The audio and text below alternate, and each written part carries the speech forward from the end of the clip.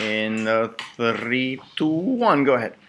Not long ago in India, a cry was heard. The famous Sergeant Major was on another one of his cases. It turns out it was the same 4-year-old kid who likes to see the Sergeant Major's mustache. So the detective's day was off. The next day was the first day of the week of Thanksgiving break. So he booked a flight to London and was off. His flight landed. The Sergeant Major's plane was parked next to a cola factory. From a glance at the entrance, the factory was an increasing puddle of red liquid. He knew he had to investigate, but was a bit mad because he was on his vacation. So after the Sergeant Major was off, out of the airport, he scurried over to the doorway of the factory filled with fear. And he cursed under his breath because he was on vacation doing his job. When he came to the factory, it was a monkey's paw with a dead monkey beside it. Next upon monkey, he saw a guy with bloody hands and a knife. The murderer turned his head and faced Sergeant Major, and to his surprise, it was Mr. White, his college classmate. To Mr. White's despair, he knew it would be the last of his crimes, and he said, "I wish I would have made the right decision when I was younger." And then Mr. White was off in the police car, and Sergeant Major was finally off into the beautiful British sunset.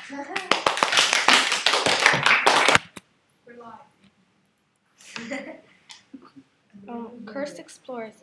Far in India, there were resting and exploring two friends, who were Mr. White and Sergeant Major. They loved exploring in different countries, and this year they were in India. They have already looked at 2 different places, and now they're going to be going to the temple, which was first a shoe factory, but then it was not used anymore, and with years became looking temple-like.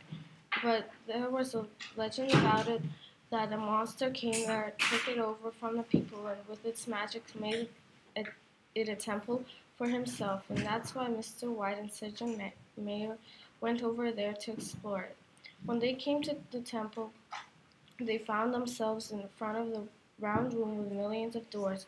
And Mr. White said, "If I could only find the creepiness," and right at the moment, the floor opened, and before they even knew it, they were downstairs running away from some kind of monster down the hall.